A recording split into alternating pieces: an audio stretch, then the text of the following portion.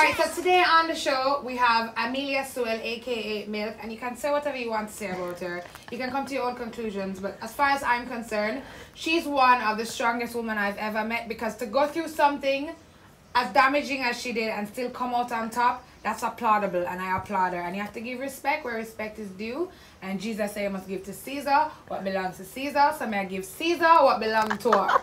Good day, Milk. Welcome to the Lord Show. Thank you. I'm so glad to be here. I'm glad you are too. Alright, so I want to talk about your recent projects. You were recently on Teacher's Pet. Tell me about that. Tell me how that came about. Teacher's Pet was one of my greatest projects. I really enjoyed myself working on that project. I met a lot of girls from all walks of life, from all over the world. We became fast friends. No matter what came out on television, in the end, we're all friends. And just working on a project like that, that's groundbreaking. I like to be the first to do a lot of things. So kudos to J. Will and Carleen Samuels and to Addie the teacher. All right, we know that you wanted to venture into music. I think you came up with that track. Are you going to continue music? Is it something that you are going to pursue seriously? Definitely. I am an upcoming artist. I haven't found the song yet that, you know, give me the big boss. I mean, I wish I was the one who came up with "Yeah So Nice," because "Yeah So Nice" just bust the place. People are naming their bars and all these kind of things after that. But I soon find that song. I'm not going to give it up. I haven't had a lot of television work to talk the things them and to be me for my fans and to the public. And being an artist gives me another vehicle, separate and apart from television, to say what I want to say. Yeah. You know, so yeah, I'm not going to stop doing the artist thing. I have a lot of songs, and I'm not getting 100% backing yet as an artist, because everybody just knows Milk as the TV girl. So it's hard to come out of the box as a television girl and break into the artist thing. The producers, you know, they're kind of iffy. You know, the radio people are kind of iffy. But, you know, bless up to all of the producers who have given me a chance, and to all the radio people who play my songs on the radio. Because I have heard you on the radio. I've heard you several times. Definitely. All right, but I want to go back a couple years back, because I want people to really get to know you. A couple years ago, I don't remember how many years ago. 4 exactly. 4 years ago, something happened. You were call it that, you were at the top of your career. Everybody know Milk. I was just, I mean, like, you know, the star started out with just looking like a diamond. And then you were a household name. Yeah, the arms were coming out, and then the star was going up, and then, you know, that tape came out. I was at work. I was at CVM. That's where you were the first time it went viral. Most definitely. And my hairdresser, Julie Kane, from Sassy's, called me and said, "Milk, where are you?" And I said, "I'm at work." She says, "Leave work now and go home. And when you're home, call me." I said, "What is it, Julie? I cannot just leave the people that work and go home." She said, "Well, I am doing somebody's hair, and she has this thing of you on her phone, and I really want to know if it's you." And I said, "Well, I'd have to come and look at it." And so I went and looked at it, and it was indeed me. But like between the space of 15 minutes, by the time I left 69 Constant Spring Road and got down to Park Plaza, it reached New York. Like, I got a call from New York. Wow. And that was like 15 minutes from my hairdresser calling me. So everything just went spiraling down from there. You know, I couldn't believe it. Like, I was more worried about my family than myself, because, I mean, I wasn't doing anything wrong, you know. What did it mean for you? Because something like that happened, and there are certain thoughts that are going to run through your head. What did it mean? Because I know you probably think about your career, but you're a mother. And what did that mean for you as a mother right then and there? What went through your head? As I said, I thought of my family.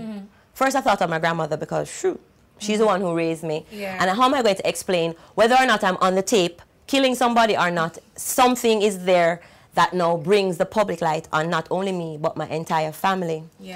So I called my grandmother. I told her. She said, "Jesus Christ, what's going on?" And then I called my son. My son is old enough to understand, and I just equipped him with the response to anything anyone could ever say to him about the tape. That's our mother. You know what I'm saying? And I mean, if you know my son is cool. We grow together. I had him when I was young, so we grow together. So we communicate like brother and sister, like brethren. So I'm like saying, "Dog, this is what happened," and he's like, "Dog, You know, and I'm like saying, dog, what are we going to do? And he's like, we're just going to do it. And he goes to Wolmer's. And believe you me, the people at Wolmer's, no one said anything to him. Wow. No teacher asked him about it. And, I mean, they just kept it contained, whether or not, you know, they talk about it at home or not. Yeah. But they saved him from, you know, going to school every day and being jeered. That's very commendable. Yeah. That's very commendable. Did you think, when it happened, did you think, looking back on it, because you have had a year to process the information, Yeah. right?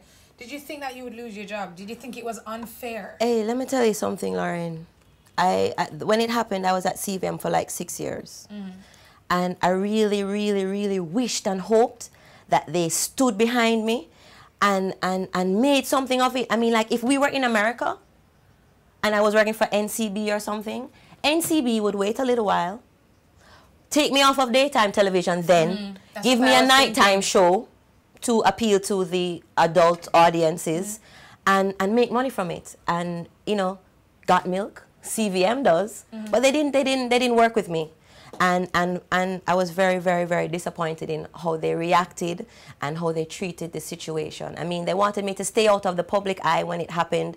Like, I mustn't go to the supermarket, I mustn't go to the library, I mustn't go in public places. But I didn't feel like I needed to hide away from the public because I didn't do anything wrong. I was on the tape with somebody that I was with for like 5 years. He could be considered my common law in Jamaica, according to Jamaican law. If he and I had a dispute, I could take him to court and take half of his stuff. You know what I'm saying? I wasn't with another person's boyfriend. I was with my personal, you know. So what happened to you could happen to anybody. Could happen to anybody. And the way how Jamaica looks at it is like very double standard. Like, I mean, 4 years later, it's still affecting me. Like, it affects my income and my earning. You know, it affects the way I take care of my son. I have to be finding and inventing all different kinds of things to like get by and make it. But you've surfaced on top. I don't know personally what you're dealing or what she's doing. I can tell you this, from what I'm seeing from an outsider, Milk, you're doing a very good job. Thanks. You're milking it. And I can just, for lack of a better word. Pun intended. Okay. How vital a role did your friends play? Were people supportive? Did they disappear? All right. My circle is very small. I don't have a lot of friends. I did not have to worry about that. I lost a couple friends in the whole process because they didn't know how to be with me in public and not feel away. You know what I'm saying? You know the thing, birds of a feather flock together. So what I'm on the tape doing, maybe that's not their thing. So standing with me in public, it kind of made them feel, you know, and they were honest about it. And I said, well, if at this point in my life you feel away, knowing that I was doing something that's not, everybody does it, you know what I'm saying?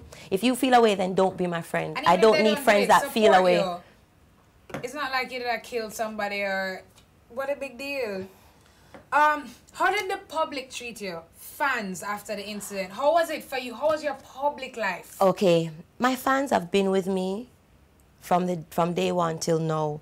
My fans are based off more rural, people who don't have cable. So when I was on TV, you know, like Moko and Albertown, Trelawney, and, you know, all the country, rural areas and all the grassroots people, Pernell Charles Arcade, Big Up Sexy, you know. Who made it possible for me to go out in the public arena to my downtown grassroots rural fans is Tony Matterhorn. And I big up Tony Matterhorn every single time I tell this story because he made it okay for me to come into the dance and nobody don't say anything to me because he got on the mic and he said, yo, big up Queen Milk. She had a new millennium. I love the girls that don't do it, but you see the girls that will do it, I love them more rest. You know what I'm saying? So everywhere I went, every place I went, Matterhorn was there and he just made it okay. You know what I'm saying? This is when you know who have your back, you know. It's not when things are going good. It's when something bad happens. And to me, like I always say, if I going out in halfway tree and I'm protesting against something, even if my friends don't believe in it, if you're my friend, you need to protest with me. And if you can't protest with me, you're not my friend. So exactly. better you go on. All right, quote. Quick quote here. All men fall, but great men get up. Yeah? Building Milk again. Rising from that. You didn't run, you didn't hide, you show a brave face. I think, I could be terribly wrong, I'm wrong about a lot of things. I feel like you have a lot to offer young girls. You have a lot to teach young girls out there. I do. Because you made something bad happen, whether you make a mistake or not, and you get up, you dust yourself off, and you go again. Let me tell you, I was very surprised that not even like, what's that place, the Women's Agency of Jamaica? They didn't even give me a call to say, you know, stand firm, we're going to stand behind you and help you to get another job, or we're going to help CVM to decide that that was a wrong decision. And the only two people like out of the upper echelon that you would say that called me and said, Milk, keep up your head. Lisa Hannah called me first. I love that girl. You see why I love that woman? I don't mean to cut you. Yeah. I told you why I love that girl. I'm such a groupie for Lisa Hannah. Hi, Lisa.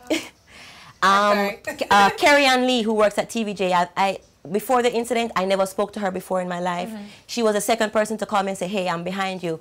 Don't let anybody, And I got a lot of calls from young girls who say, you know, I have a tape too, and boy, afraid to go to school, and what I must do, and a lot of big women called me too, you know, and said, you know, it's a regular thing that I take myself, you know, and your situation has made me think, boy, should I take myself again? And, you know, I really helped a lot of people, gave a lot of people advice on how to deal with it, because my most strongest woman that I know is Faye Ellington, who go through what Faye Ellington went through and is still okay. Yeah. You know what I'm saying? So I drew from Faye Ellington's experience, what happened to her a long time ago.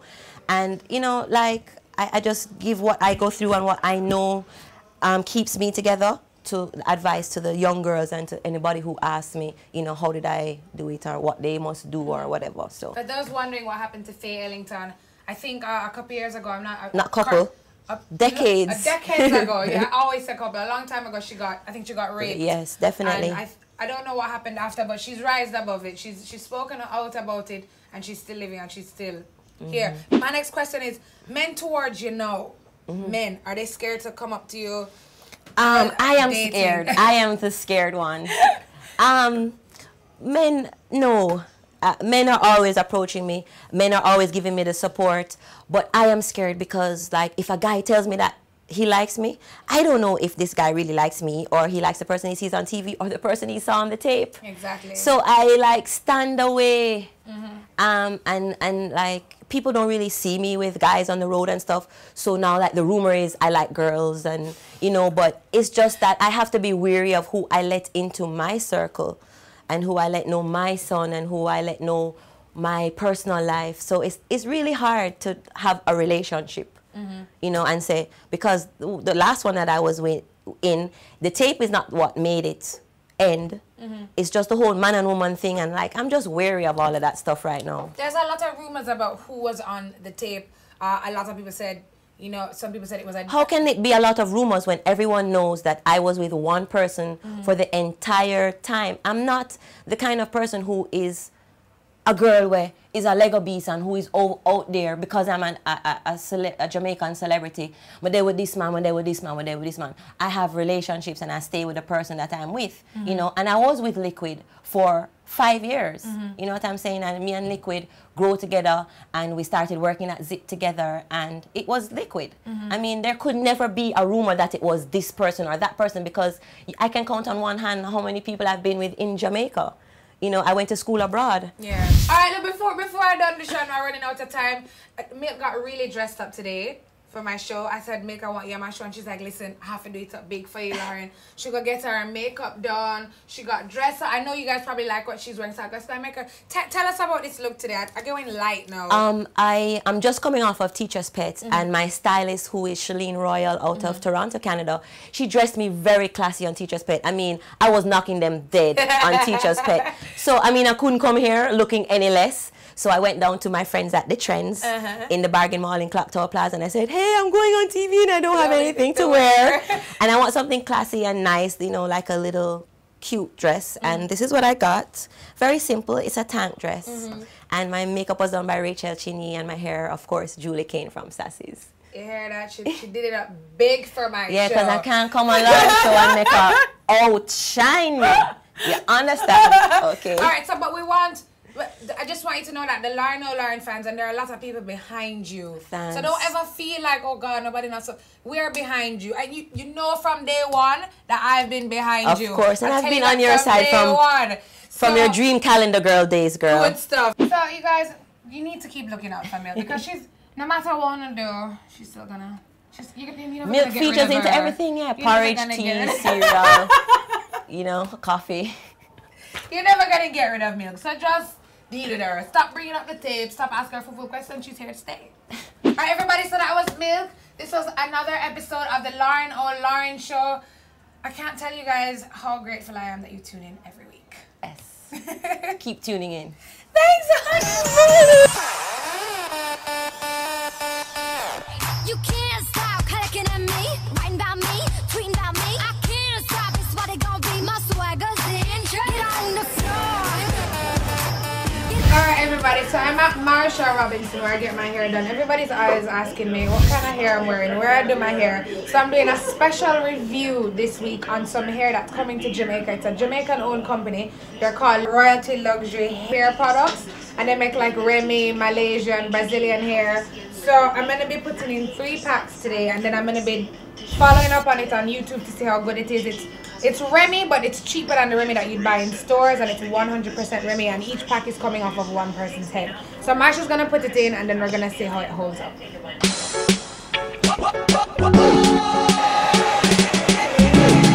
but my friends use the first I use my raspberry. Wind up my body, me a wind up my body. Wind up my body, me a wind up my body. Wind up my body, me a wind up my body. Back it up, down, wind up my body, me a wind up my body. Wind up my body, me a wind up my body. Wind up my body, me a wind up my body. Back it up, down, wind up my body. Love how you sit down and wine pon your head. You have the boom, them gyal the wine dead. Baby, that's split they a mash up me head. Me and me gyal a touch till we jump. This Royal Luxury feels a bit better than the regular Remy because it have a more natural feeling to it. So it blends better with our hair because Lauren kind of Indian. So it have a good feeling. The texture really good. So I just want to see the result. Yeah, how the party a look so. Da, how the party a look so. How me girl them turn up and a look so.